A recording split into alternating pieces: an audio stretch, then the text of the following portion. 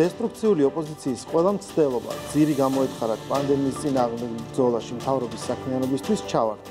კომპანია Facebook-მა დახურვა მათი ინტერნეტ ქსელი და დაადასტურა, რომ პარტია ნაციონალური მოძრაობა პირდაპირ ეწეოდა პანდემიის წინააღმდეგ მიმართული სახელმწიფო ქმედებების დისკრედიტაციას. ნაცმოძრაობამ და მისმა მედია რუპორმა წააგეს როგორც პანდემიის თემა მთლიანად, ასევე ყველა მისი შემადგენელი ნაწილიც. მის დანგრევასაც ცდილობდნენ. თქვენ გახსოვთ ის ველური აღქმება, თუ როგორ სცადეს სწრაფი ტესტების საკითხით манипуლირება, შემდეგ პირბადეების, შემდეგ სწორი სამკურნალო საშუალების, შემდეგ აღდგომის კლასტერის დახატვა. აპოკალიფსის არაერთი სცენარიც კი დახატეს და საქართველოს მოსახლეობის აფორიაქების არც ერთი შესაძლებლობა ხელიდან არ გაუშვია. ღვთისმადლით პანდემიის აქტიურმა ფაზამ ჩაიარა. ქვეყანა იწყებს ეკონომიკური საკითხების მიმართ უფრო და უფრო მეტი ყურადღების გამოჩენას და ბუნებრივია, რომ რევანშისტი მავნებლების ყურადღებაც შესაბამის თემებზე გადაერთვა. ამჯერად მათ ფოკუსში საქართველოს ენერგეტიკა მოექცა. ისეთი იდეალური ქვეყანაც კი, როგორც შვეიცარია და რომლის ერთადერთ ენერგეტიკულ რესურსად წყალი წარმოადგენს, მის უფრო მეტად ათვისებას ცდილობს. სტრატეგია 2050 ასახავს ამ ევროპული ქვეყნის ძალისხმევას ენერგეტიკული დამოუკიდებლობის მიმართულებით. 2034 წლისთვის უნდა დაიხუროს 4 დიდი ატომური სადგური, რომელიც სადღეისოდ ელექტროენერგიის 40%-ს გამოიმუშავებს შვეიცარიისთვის. ეს საკითხი დღის წესრიგში ფუკუშიმას ავარიის შემდეგ დადგა და დიდი წილი მასში გარემოს დაცვით ასპექტს უჭირავს. საანცვლოდ კი არა მხოლოდ შვეიცარია, არამედ ყველა ის ქვეყანა, რომელსაც განახლებადი ენერგიის რესურსები გააჩნია, აძლიერებენ მათ ათვისებას. ეს ხდება ყველა ნორმალურ ქვეყანაში, გარდა საქართველოს. სადაც მავნებლური ორგანიზაციები და პოლიტიკოსები ზაფხავენ ჩვეულებრივ მოსახლეობას აპოკალიფტური სურათით, რომ საქართველოს და მისი ბუნება გაჩანაგდება. მათ არ წვენიათ არც იმის, რომ ხელისუფლებაში ყოფნისას სრულად უკონტროლოდ უთებდნენ მწვანე შუქს ნებისმიერ პროექტს, ეხლა კი ცხვრის ქურქში გაეხნენ და ჭკუას გვასწავლიან. მათი მტრობას ცდება პოლიტიკურ დაპირისპირებას და პირდაპირ ქვეყნის საწინააღმდეგო დესტრუქციაში გადადის. ეს შესავალი გასამართლებული სააკაშვილის იმ განცხადების საპასუხოდ გავაკეთე, სადაც მან განაცხადა, რომ საქართველოში ჰესების მშენებლობა უნდა გაჩერდეს. საანცვლოდ კი უნდა შემოვიდეს რაც შეიძლება მეტი ტურისტი და ჰესების ტერიტორიაზე პარკები მოეწყოს. თურმე ელექტროენერგია არ გჭირდება, არც ჩვენ და არც ტურისტს. თურმე წარმოებას არ ჭირდება დენი, თურმე ვიცხოვრებთ იმით, რომ გავყიდით ბორჯომს. ზუსტად ისე, როგორც ეს ეგონათ ცხელთავებს 90-იანების დასაწყისში. სააკაშვილს მიაჩნია, რომ ეს რიტორიკა მოსახლეობის გარკვეულ ნაწილში მუშაობს. რომ ადამიანები ვერ აღიქვამენ მიწოდება მოთხოვნის ყველაზე პრიმიტიულ ჯაჭვების ლოგიკასაც კი. ჩვენ ამ თემას კიდევ არაერთ გადაცემას მიუძღვნით და არ გავჩერდებით ამ დესტრუქციული ძალის ფრთხილებაში. ნახოთ, რას ამბობდა მიხეილ სააკაშვილი პრეზიდენტობისას და რას ამბობს დღეს. ეხლა აგუგუნდება აქ ბულდოზერები, ტრაქტორები, უკვე ნაწილი უკვე მოიჭრა. შევესევით თემს და კიდე მოჭრეთ, არ შეგეშიდეთ სილამაზეს არაფერად დაატყდება, იმიტომ რომ ჩვენ ძალიან გვიყვარს საკავარობა. მე ძალიან მიყვარს სვანეთი უმდიდრესი მხარე საქართველოში, რამხელა რესურსებია. ეს არის პირველი ჰესი, რომელიც ამუშავებს ჩვენ ენერგეტიკას ზამთარში. ენერგეტიკა ეს არის ხერხემალი საქართველოს წარმატების და დამოუკიდებლობის. რაც შეეხება რაჭის ჰესებს. ჩვენ თვითონ უნდა ვესმოდეს, რა არის საქართველოს ეკონომიკის სტრუქტურა. საქართველოში დღეს წამყვანი სექტორია ტურიზმი. რა თქმა უნდა, თითოეული ქართველთვის ძალიან მნიშვნელოვანია ეკოლოგია. და როდესაც საუბრობენ იმაზე, არის თუ არა მიზანშეწონილი ჰესე, მე მაქვს ჩემი გამოცდილება. თავის დროზე მარტვილში, სადაც ახლა არის ცნობილი კანიონი, რომელიც უკვე მთელ მსოფლიოშია ცნობილი, იქ იყო მცირე ჰესი. და მე როცა მივედი და ვნახე, რომ ასეთი ლამაზი ბუნებაა, გავეცი განკარგულება, ჰესი გააჩერეს და გააკეთეს ეს კანიონი. და შედეგად ყოველწლიურად მათ ყავთ 300,000 ვიზიტორი. და ამას შემოვა გაცილებით ბევრი ფული ვიდრე ჰესები. უთიფრობის ეს მაგალითი ვფიქრობ დამატებით კომენტარს აღარ მოითხოვს. დღევანდელ გადაცემაში ქართულ ენერგეტიკაზე ვისაუბრებთ ენერგეტიკის სპეციალისტ მურმან მარგველაშვილთან და გალტენ თაგარტის ანალიტიკოსთან მარიამ ჩახაშვილთან ერთად. ბატონო მურმან, მოგესალმებით. ჩვენ არაერთი წელია ვხედავთ იმ დესტრუქციულ პოლიტიკას, რაც ენერგეტიკის წინააღმდეგ მიმდინარეობს და ამ ფონზე უწევს ქართულ ენერგეტიკას განვითარება. თქვენი აზრით როგორ შეაფასებთ დღეს ენერგეტიკაში არსებულ ვითარებას, რამდენად დამაკმაყოფილებელი ტემპით ვითარდება ეს სფერო? მადლობა შეკითხვისთვის. ენერგეტიკაში ვითარება ნამდვილად არ არის სასახარბიელო, იმიტომ რომ ჩვენი გარე დამოკიდებულება მუდმივად იზრდება, მაგრამ ერთი რამეა გასათვალისწინებელი, რომ ეს არის ამდენი ხნის განმავლობაში ვერ გამოსწორებული პრობლემების შედეგი, როდესაც ჩვენ გვაკლია როგორც პროფესიული სისტემები, ასევე გვაკლია მთავრობასა და მოსახლეობას შორის კომუნიკაცია, ასევე გვაკლია ერთიანი სტრატეგიული ხედვები. ეს ყველა ფაქტორი ერთობლიობაში განაპირობებს იმას, რომ მერე ჩვენი საზოგადოება იყოფა ჰესების მომხრეებად და მოწინააღმდეგებად და ერთმანეთთან ბრძოლით არიან დაკავებული იმის მაგივრად, რომ ჩვენ ყველანი ვიყოთ დაკავებული ქვეყნის განვითარებით. ამაში სამწუხაროდ სუდად მოქმედებს ასევე პოლიტიკური დაპირისპირებების და პოლიტიკოსთა ჩარევის საკითხი, იმიტომ რომ ხშირად ეს თემა ხდება მსხვერპლი პოლიტიკური დაპირისპირებისა და საბოლოო ჯამში ზარალობს ყველა, ზარალობს ჩვენი ქვეყნის განვითარება. ამიტომ აუცილებლად არის საჭირო დროულად მოფიქრება რაღაც ღონისძიებების, საერთო კონსენსუსის მოძიების იმისთვის, რომ კვლევებზე, პროფესიულ სისტემებზე და მსოფლიო გამოცდილებაზე დაყრდნობით ჩვენ განვავითაროთ ის რესურსი, ისე რომ არც დავაზიანოთ გარემო და ამავე დროს განვითარების და დამოუკიდებლობის შესაძლებლობა შევინარჩუნოთ. ბატონო მურმან, თქვენ სწორად აღნიშნეთ, რომ ეს სფერო ზიანდება იმით, როდესაც ხდება მისი პოლიტიზირება, მისი მედია მანიპულაციისთვის გამოყენება. როგორ შეიძლება, რომ ერთის მხრივ დარგი განვითარდეს სწორად და ვინც ჩახედულია ამ სფეროში, მას ესმის, რომ გარემოს დაცვა და ენერგეტიკა მჭიდროდ არის ერთმანეთთან დაკავშირებული და არსებობს რაღაც შუალედური ბალანსი. ხო, ისე უნდა განვითარდეს ენერგოობიექტები, რომ არ დაზიანდეს ბუნება და უნდა მოიძებნოს სწორი ურთიერთშეფარდება აი ამ ორ სფეროს შორის. რანაირად შეიძლება წავიდეს ეს პროცესი ისე, რომ ეს არ გახდეს პოლიტიზირების საგანი, იმიტომ ჩვენ ვხედავთ ძალიან ადვილია მანიპულაცია შემდეგ და უკვე ადამიანების გახლეჩვა, წინააღმდეგობა და მე მივდივართ ისეთ აბსურდამდე, როდესაც ადამიანები იძახიან, რომ საერთოდ არ არის საჭირო და საერთოდ არ არის საჭირო გენერაციის გაზრდა, ჩვენ არ გვჭირდება ეს რესურსი, მით უმეტეს, როდესაც ჩვენ ვხედავთ იმ ენერგეტიკულ ბალანსს, რაც გვაქვს, იმ უკვე იზრდება იმპორტის წილი საქართველოს ენერგობალანსში, რანაირად შეიძლება რომ ეს დარგი გამოიყოს და არ გახდეს აი ამ მანიპულაციების მსხვერპლი. მე მგონი აქ ძალიან რთული რეცეპტი არ არის. ჩვენ უპირველესად უნდა შევთანხმდეთ, გვინდა თუ არა ქვეყანა იყოს დამოუკიდებელი, თუ გვინდა იყოს დამოკიდებული გარე ქვეყნებზე, გარე მომწოდებლებზე, კეთილმოსურნე თუ არაკეთილმოსურნე მეზობლებზე. შემდეგ გვინდა თუ არა განვითარება, გვინდა თუ არა უკეთ ვიცხოვროთ, გვინდა თუ არა მეტი ენერგია მოვიხმაროთ და დავხარჯოთ პროდუქტიულად იმისთვის, რომ ჩვენი კეთილდღეობა განვავითაროთ.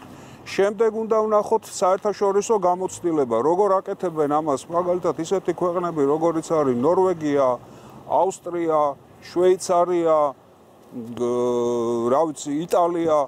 მე ვისწავლოთ ჩვენსავე შეცდომებზე, რას არ ვაკეთებთ სწორად და აქ უამრავი ხარვეზი არსებობს, უამრავი პრობლემა არსებობს, რომლის შედეგად ჩვენ გაკვეთილები არ გამოგვიტანია. არც იმ გაფუჭებული და თქვათ დანგრეული გვირაბებიდან გამოგვიტანია გაკვეთილი, არც სხვა გარემოს დაცვითი პრობლემებიდან გამოგვიტანია გაკვეთილი, არც მოსახლეობასთან ურთიერთობის პრობლემებიდან გამოგვიტანია გაკვეთილი, იმისთვის რომ შემდგომი განვითარება შევძლოთ და შევძლოთ ერთად როგორც ქვეყანამ და ეს არ გახდეს შიგა დაპირისპირების საგანი. ამას ემატება პროფესიონალიზმის სისტემების საჭიროება.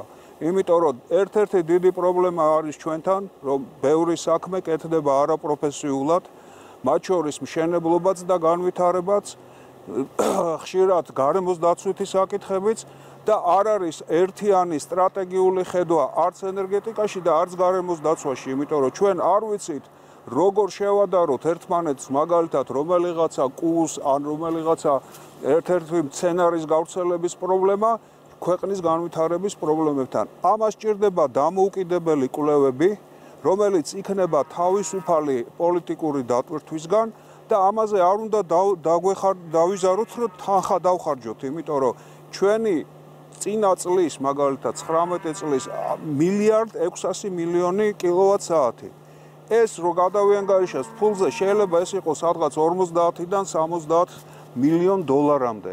აქედან 1 მილიონი რო დროზე დაგვეხარჯა ჩვენ და შიგა კონსენსუსი გქონოდა, უკვე ბევრად წინ ვიქნებოდით და შეიძლება ამხელა არ დაგჭირებოდა ამხელა იმპორტის განხორციელება და ჩვენ რესურსებზე ყოფილიყავით ბევრად დაყრდნობილი. იმ შემთხვევაში თუ გვექნებოდა გამართული ენერგეტიკული პოლიტიკა. ბატონო მურმან, გარემოზე ზემოქმედების შეფასების დოკუმენტი არის ის ძირითადი დოკუმენტი, რომელიც არეგულირებს აი ამ გარემოს მიმართ მიყენებულ ზიანს და ენერგოობიექტის პარამეტრებს. ფიქრობ თუ და სწორედ აქ გადის ხოლმე მე ფრონტის ხაზი და დაპირისპირება და ხშირად ხდება მისი სხვაგვარად წარმოდგენა, თითქოს ის რაღაცნაირად საპირწონე დოკუმენტს წარმოადგენს ენერგოობიექტისას. მიგაჩნიათ, როგორ ფიქრობთ, უკანასკნელი წლების განმავლობაში შეიცვალა თუ არა აი ამ დოკუმენტის გარშემო და ამ დოკუმენტების ხარისხი სხვადასხვა ობიექტებთან მიმართებაში და შეიცვალა თუ არა დამოკიდებულება. ანუ უფრო და უფრო შეიცვალა თუ არა სტანდარტები, რომლითაც ხდება სხვადასხვა საკითხების შეფასება ამ დოკუმენტში. მე სამწუხაროდ არ გახლავართ სპეციალისტი გარემოს დაცვის საკითხებში და ამიტომ ამაზე კვალიფიციურ კომენტარს ვერ გავაკეთებ. ყოველ შემთხვევაში, თქვათ, შორიდან რაც ჩანს, დიდ სახეცვლილებას რადიკალურს ამ იმიდან ჩემი კოლეგებიდან რაც მესმის მაინც და მაინც ვერ ვხედავ და შეიძლება გარკვეულწილად პროგრესის ნაკლებობა იყოს ამაში. გასაგებია. მადლობა ბატონო მურმან ჩართვისთვის და განმარტებისთვის. ჩვენ გადავინაცვლებთ ჩვენ შემდეგ სტუმართან. მარიამ ჩახვაშვილი გალტენთაგარტის ანალიტიკოსია ჩვენი სტუმარი. მოგესალმებით მარიამ. თქვენ იკვლევთ ენერგეტიკული ბაზრის ტენდენციებს, აფასებთ სამომავლო მოლოდინებს. ამ ეტაპზე თუ შეგვიძლია ჩვენ ვისაუბროთ, მაგალითად, იცვლება თუ არა რაიმე პრინციპები და პროგნოზები პანდემიის გავრცელების შედეგად, იმიტომ რომ ბევრი ქვეყანა სხვადასხვა უსაფრთხოების საკითხებს უკვე სხვადასხვაგვარად უყურებს. თქვენი ანალიზით რა მოლოდინია და როგორ აფასებთ იმ ენერგეტიკულ ბალანსს, რაც ჩვენ დღეს საქართველოში გვაქვს? მოგესალმებით. გრძელვადიან პერიოდში ხა ელექტროენერგიაზე მოთხოვნის ზრდას ველოდებით, იმიტომ რომ თუ ეკონომიკა გვინდა რომ განვითარდეს, აუცილებლად გაიზრდება ელექტროენერგიაზე მოთხოვნაც და გრძელვადიან პერიოდში ჩვენ ყოველთვის ველოდებოდით დაახლოებით 5%-იან ზრდას და ალბათ იგივე იქნება, თუმცა ახლა 2020 წელი არ იქნება გასაკვირი თუ გეტყვით, რომ ელექტროენერგიის მოხმარებაც შემცირდა, ისევე როგორც გაჩერებულია რიგი ინდუსტრიების და ამან გამოიწვია ის, რომ მაგალითად აპრილში თელასის და ენერგოპროს მოხმარება მნიშვნელოვნად არის შემცირებული და ეს ძირითადად მაინც არის იმ კომპანიების ხარჯზე, რომლებსაც მოუწიათ ამ კოვიდის გამო დახურვა საწარმოების. 2020 წლის ბოლოსთვის ველოდებით დაახლოებით 1%-იანი შემცირება აქვს ეკონომიკის სამინისტროს პროგნოზში დადებული და სადღაც 3-4% შეიძლება იყოს ჩვენი ვარაუდით. სავარაუდოდ მაისის ჩათვლით გაგრძელდება ესეთი კლება და შემდგომ უკვე შემცირდება კლების ტენდენცია და სადღაც აგვისტოდან შეიძლება ველოდოთ ჩვენ უკვე რომ ზრდა გვექნება ელექტროენერგიის მოხმარების კუთხით. რაც შეეხება გლობალურად გადახედვას სტრატეგიის ენერგეტიკული მოთხოვნა თვითონ პროდუქცია ალბათ არ დაიკლებს და ისევ გაიზრდება, მით უმეტეს რომ 2021-დან ალბათ უფრო აქტიურად გააქტიურდება ეკონომიკა და შევეცდებით რომ ეს ერთწლიანი ჩავარდა როგორმე ამოვქაჩოთ და ამას მოყვება აუცილებლად ელექტროენერგიის მოხმარების ზრდაც. მეორეს მხრივ შეიძლება ვთქვათ, რომ ამ კოვიდმა იმის შესაძლებლობა მოგცა, რომ ამ დარგს შევხედათ როგორც უფრო სტრატეგიულ დარგს, რომელმაც შეიძლება მოგცეს FDI მაგალითად, იმიტომ რომ მარტივი არის სწრაფი და ესეთი ინვესტიციები გააკეთა, რომლითაც მოიზიდა დაუშვათ უცხოურ ინვესტორებს და ჩაადებინა აქ იგივე ჰესაბიც ან რაიმეს მშენებლობაში ფულს. მარიამ, პირდაპირ უცხოური ინვესტიციების გარდა, რაც მნიშვნელოვანია, სწორედ რომელსაც ყველაზე მეტად იზიდავს ენერგეტიკის დარგი, საქართველოში ჩვენ გვაქვს ტურისტების რაოდენობის ზრდაც, ჰქონდა ეს ტენდენცია, ვიდრე წელს შეჩერდებოდა, სადღაც გავედით თითქმის უახლოვდებით 10 მილიონიან ნიშნულს და აგრეთვე დაანონსებულია სხვადასხვა ისეთი ობიექტების საწარმოების მშენებლობა, რომელიც დამატებით საჭიროებს ენერგიას. თქვენი ანალიზი და კვლევით თუ იძიებთ, აი სწორედ ამ ჭრილში თუ განიხილავთ, პროგნოზი საქართველოს მოხმარების ზრდის როგორი შეიძლება იყოს და დღეს არსებული შესაძლებლობა რამდენად დააკმაყოფილებს აი ამ მოთხოვნას. როგორც გითხარით, თუ ეკონომიკა იზრდება და ზრდის ფაქტორი შეიძლება იყოს ტურიზმის და ნებისმიერი წარმოების განვითარებაც, აუცილებელი იქნება ელექტროენერგიის მოხმარებაც და მისი ზრდაც გარდაუვალი იქნება. ტურიზმი ცხადია მოიხმარს დიდ ელექტროენერგიას, თუმცა დიდი საწარმოები უფრო მეც მოიხმარენ. აქვე აღნიშნავ, რომ ის საწარმოები, ყველაზე მსხვილი საწარმოები, რომლებიც არიან იგივე მეტალურგიული და ასე შემდეგ, რომლებიც არიან პირდაპირ მოხმარებლები, მათი მოხმარება არ არის შემცირებული, რაც ნიშნავს, რომ 2020 წელს პრინციპში ეს მსხვილი საწარმოები გაჩერებულები არ არიან. რაც შეეხება მიწოდების კუთხეს, ახლა თქვენ იცით, რომ იმპორტ დამოკიდებული ქვეყანა ვართ და დაახლოებით 20-25% გვიწევს იმპორტის განხორციელება ელექტროენერგიის და დამატებით გვაქვს თფოსადგური, რომელიც აგრეთვე იმპორტირებულ რესურსზე მუშაობს და დაახლოებით 60-65% არის ხოლმე ადგილობრივი, სრულად ადგილობრივი რესურსით, რაც არის ძირითადად ჰიდროსადგურები. იცით, რომ მხოლოდ ერთი არის სადგური გვაქვს და ისიც მხოლოდ 0.6-0.7% აკმაყოფილებს მთლიანი მოთხოვნის. ამიტომ მასშტაბურად რო შევხედოთ, ელექტროენერგიის მოხმარების ზრდა ნიშნავს, რომ ან უნდა გაგვეზარდოს ჩვენ იმპორტი, იქნება ეს ელექტროენერგიის იმპორტი თუ გაზის იმპორტი, რომლითაც შემდგომ თფოსადგურს ავამუშავებთ, ან უნდა გქონდეს ადგილობრივი წარმოება ჰესების ან განახლებადი ენერგიის სხვა რესურსების ხარჯზე. თვითონ რესურსებს რომ შევადაროთ, პრინციპში ჩვენ ძალიან დიდარი ქვეყანა ვართ ჰიდრორესურსებით და ჩემი აზრით ეს არ არის დასაკარგი რესურსი და აუცილებლად უნდა იქნეს მაქსიმალურად ათვისებული. მაქსიმალურად ათვისებული უნდა იყოს ყველა რესურსი და გამოყენებული არა მხოლოდ ადგილობრივი მოხმარების დასაკმაყოფილებლად, არამედ თუ სწრაფად მოხდა განვითარება, შესაძლოა ექსპორტსაც მოვახდინოთ გატანა, თუმცა ექსპორტამდე ჯერ შორს არის საუბარი, ჯერ მნიშვნელოვანი არის, რომ ადგილობრივი მოხმარება დაკმაყოფილდეს და დავეწიოთ ამ ზრდის ტემპს გენერაციის ზრდითაც. ახლა 4 თვის მონაცემებსაც რა შევხედოთ, რეალურად 53% იყო მხოლოდ ჰიდროსადგურები და დანარჩენი იყო 17% იმპორტი ელექტროენერგიის და თბოსადგურის გენერაცია, რაც აღნიშნა უკვე რომ იმპორტირებულ გაზზე მუშაობს. რაც შესაბამისად დამოკიდებულს საქართველოს სხვა ქვეყნებზე, მეზობელ ქვეყნებზე, საიდანაც შემოგვაქვს ეს ენერგომატარებლები. შესაძლებელია თუ არა, ფიქრობ თუ არა იმას, რომ აი საფრთხემ რაც გამოიწვია კორონავირუსის პანდემიამ და უსაფრთხოების კონცეფციების გადახედვამ, ეს ეხება აგრარულ სფეროსაც, სხვადასხვა წარმოებასაც, შეიძლება შეეხოს თუ არა ეს ენერგოუსაფრთხოებას და ენერგეტიკის სფეროსაც.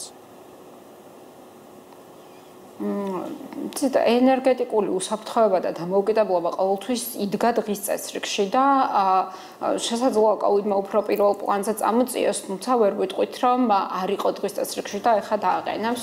ყოველთვის მნიშვნელოვანი საკითხი არის, როგორც ენერგეტიკული უსაფრთხოება პირველ რიგში, ეს სტრატეგიულ დოკუმენტებშიც არაერთხელ არის გაწერილი და ცხადია, რაც მეტად ვართ დამოკიდებული სხვა ქვეყნებზე, მით უფრო მეტი არის რისკი, რომ მომწოდებლის რისკი, ასე ვთქვათ, და ადგილობრივი წარმოება ყოველთვის გეხმარება. ეს ადგილობრივი წარმოება სხვადასხვა დარგებში ეხლა ხდება პრიორიტეტული, ენერგეტიკის კუთხით ყოველთვის პრიორიტეტული იყო და ყოველთვის უნდა იყოს, ჩვენ ყოველთვის ამაზე ვლაპარაკობთ, იმიტომ რომ ენერგეტიკული უსაფრთხოება არის რაღაც პირველი ნაბიჯი თითქოს იმისთვის, რომ ვიყოთ დამოუკიდებელი ბევრ სხვა დარგშიც. დიდი მადლობა მარიამ ჩართვისთვის. ჩვენი გადაცემა ამით დასრულდა. ჩვენ ვისაუბრეთ ენერგეტიკაზე, ძალიან მოკლედ, ძირითადად ეცებზე, თუმცა ჩვენ კვლავ გავაგრძელებთ ამ საკითხზე საუბარს, ვინაიდან მნიშვნელოვანია, რომ ეს სტრატეგიული დარგი ძალიან ბევრი მახასიათებლით არ აღმოჩნდეს სხვადასხვა დაპირისპირებული, სხვადასხვა ისეთი ძალების მსხვერპლი, რომელთა მიზანიც არის მაქსიმალურად გაჩერდეს ის წარმოება, მაქსიმალურად გაჩერდეს გენერაციის ობიექტების აშენება, რაც საქართველოს დამოუკიდებლობას აძლიერებს, მის ენერგოუსაფრთხოებას უზრუნველყოფს. დღევანდელი დღის ქრონიკა კი დასრულებულია, ჩვენ ეთერში დაბრუნდებით ორშაბათს 5 საათიანი ქრონიკის შემდეგ. ნახვამდის.